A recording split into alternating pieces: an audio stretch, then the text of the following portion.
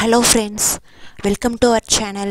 இன்னைக்கு நாம என்ன பார்க்க போறோம்னா ஒரு சூப்பரான சேனக்கிழங்கு கிரேவி தாங்க பார்க்க போறோம். அந்த சேனக்கிழங்கு கிரேவி நம்ம செய்யிறதுக்கு ஃபர்ஸ்ட் ஒரு கடாயில நம்ம ஆயில் வெச்சு கட் பண்ணி வச்சிருக்கிற சேனக்கிழங்க நாம நல்ல டீப் ஃப்ரை பண்ணி எடுத்துக்கலாம். இது பாத்தீங்கன்னா ஒரு அளவுக்கு நல்ல கோல்டன் பிரவுன் ஆகுற அளவுக்கு நம்ம டீப் ஃப்ரை பண்ணி எடுத்து வெச்சுக்கலாம். இந்த மாதிரி நம்ம ஃப்ரை பண்ணி நெக்ஸ்ட் நம்ம கிரேவி செய்யும்போது ஆட் பண்ணிக்கிட்டா இந்த சேனக்கிழங்கு நம்மளுக்கு ஒரு கிரன்ச்சினஸ் இருக்கும்.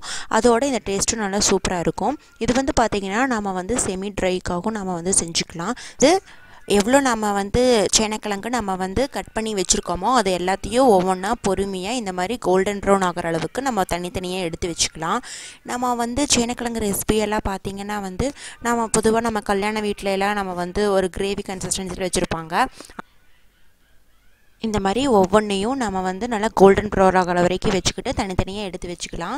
இந்த சேனக்கிழங்கு பார்த்திங்கன்னா இப்போ நம்ம செமி ட்ரைவியாக பண்ண போகிறோம். அதுவே இன்னும் நம்ம ட்ரை பண்ணி விட்டோம்னா சேனக்கிழங்கு சாப்ஸ் ஆகிடும். இது எல்லாத்துக்கும் பார்த்திங்கன்னா நம்மளுக்கு சேனக்கிழங்கு தான் நம்மளுக்கு மெயின் இன்க்ரீடியண்ட்டாக இருக்கும். அது போக நம்ம ஒரு மசாலா மட்டும் நம்ம எடுத்து நம்ம தனியாக அரைச்சிக்கிற மாதிரி இருக்கும். இப்போ பார்த்திங்கன்னா நான் ஒரு தக்காளி அப்புறம் பார்த்திங்கன்னா இதுக்கு கருவேப்பிலை நிறைய நம்ம ஆட் பண்ணணும். கருவேப்பிலை ஆட் பண்ணுறது ஒரு ஃப்ளேவர் கன்சிஸ்டன்சி இருக்கும்.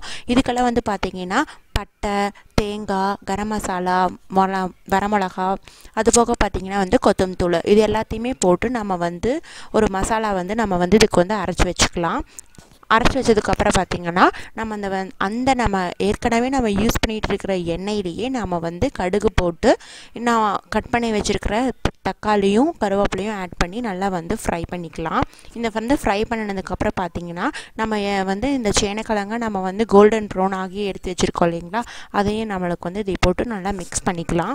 மிக்ஸ் பண்ணி விட்டுட்டு நம்ம அரைச்சி வச்சுருந்த பேஸ்ட் இதில் நம்ம ஊற்றிடுறோம்.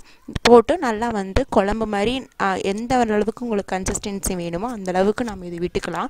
இப்போ இதுக்கு நீங்கள் பச்சை வாசம் போகிற அளவுக்கு நீங்கள் இது ஃப்ரை பண்ணிடணும். அதுக்கு கன்சிஸ்டன்சி பார்த்தீங்கனாலே மெயினாக கோகனட் தான் நம்மளுக்கு ஒரு பேஸ் இருக்குது. இந்த கிரேவி பொறுத்தளவுக்கு நான் இதில் கொஞ்சம் மஞ்சத்தூள் ஆட் பண்ணியிருக்கேன். உங்களுக்கு வேணான்னா நீங்கள் தாராளமாக ஸ்கிப் பண்ணிக்கலாம்.